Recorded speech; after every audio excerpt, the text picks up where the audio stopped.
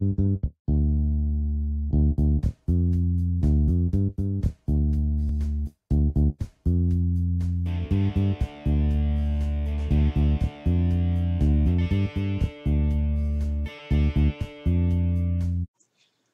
guys, with the end of the season approaching, I wanted to put a video out because I know there's been a lot of discussion in the Discord about how we're going to introduce new teams, etc. So I thought I'd come and put together some dates for you guys, put together some guidelines so you can start thinking about what team you want to include. The end of regular season is the 21st of this month, so just over 2 weeks away now. If you want to start your pre-season then, you certainly can. The way pre-season will work for existing coaches is we will set up a ladder for you, and you can essentially play as many games as you want to in that ladder, up to the point where your team reaches a team value of 1600.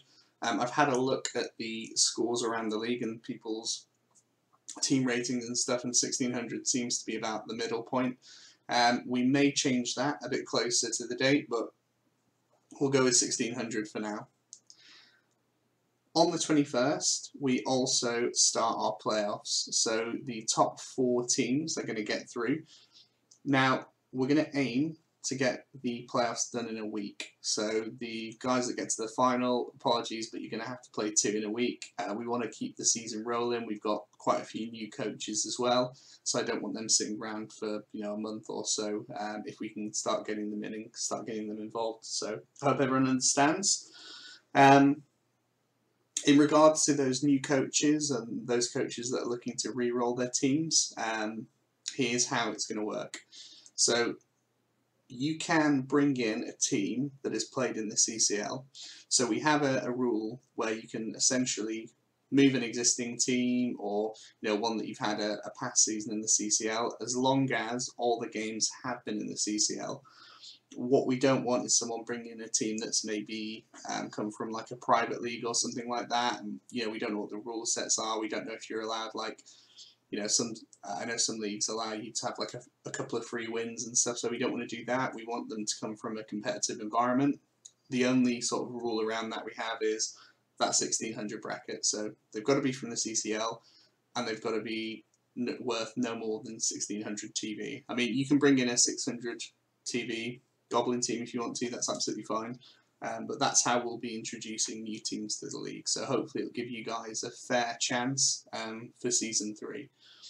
Because it's not really fun to try, if you want to play like humans or orcs or something like that. If you brought a fresh orc team into our league now, if I give you 2 pre-season games, it's not going to help you. So you've got the opportunity now. You've got 3 weeks until the start of the new season to start skilling up a team and making sure that you're ready for that new season.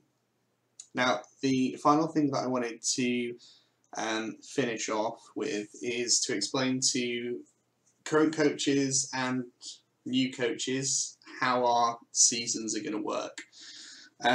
We have got a couple of posts in the chat, but I don't think it's as clear as it could be. So we're essentially doing seasons in like blocks of 3.